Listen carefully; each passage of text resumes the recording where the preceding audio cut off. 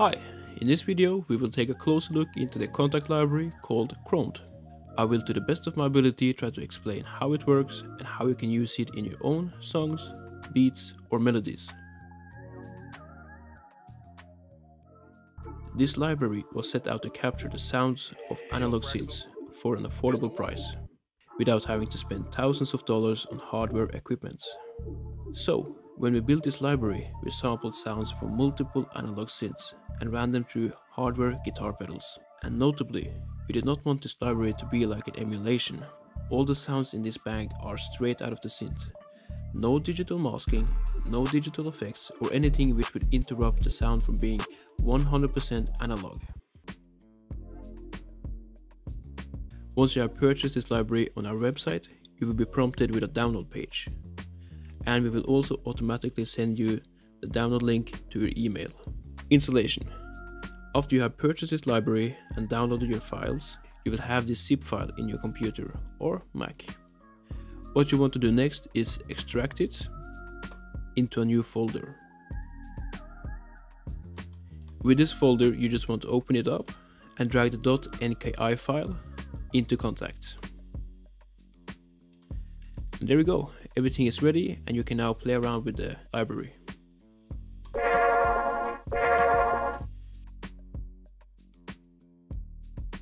Layers. This library is made out of 8 individual layers, which you can tweak to your liking. As we talked about previous, all of these are completely analog. And all layers except waves have one velocity layer. So if you play the waves preset at a velocity of 127, the wobbles will be decreasing.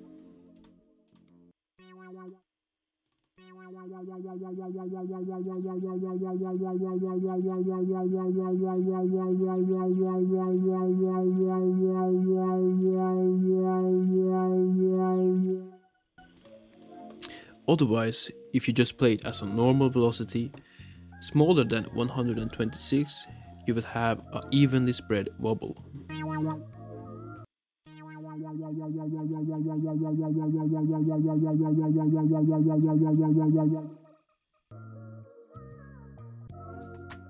So, once you have designed a sound with your layers, you can further mold your sound with ADSR controls.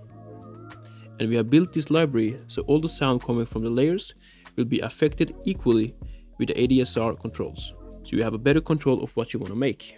So you can control the attack by dragging it, the decay by dragging, sustain by dragging, and release.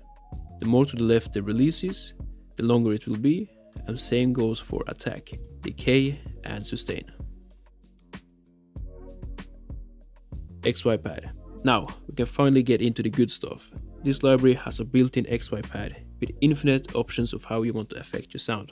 The XY pad works with these controls: low pass filter, saturation, chorus, and reverb.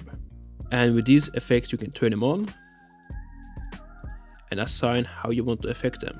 You can either assign them to the X-axis or the Y-axis. So for an example, if I turn on the low pass filter, the effect is going to affect the sound.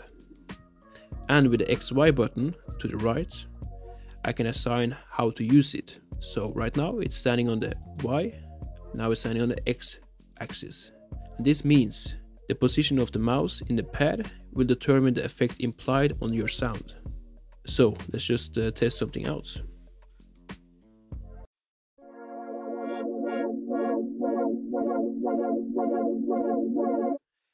So if I want to add some chorus as well, I control it with the Y axis.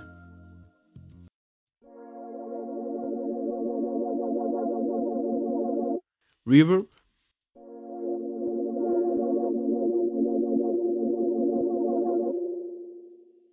So hopefully you get the point with the XY pad. You turn on the effect you want to use and you assign how you want to control it with the XY button. Effects. Lastly of the things that you can mod your sound with is the effect panel. Here you can control the amount of resonance in the low pass filter when it is turned on. Or you can control the rev time of the chorus effect.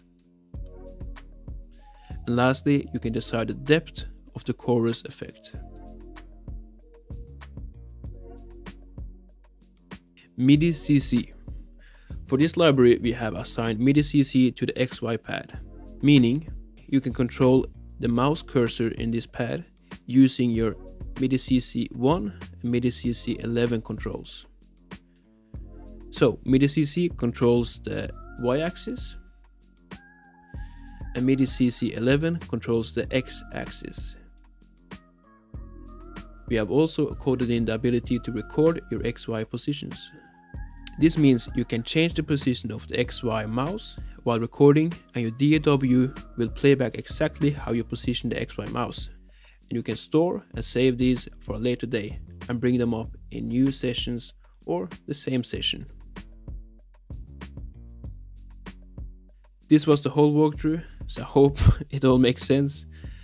However, if you have any questions related to the bank, please leave a comment on YouTube or email fikonrecords@gmail.com, and I will gladly help and try to explain how everything works.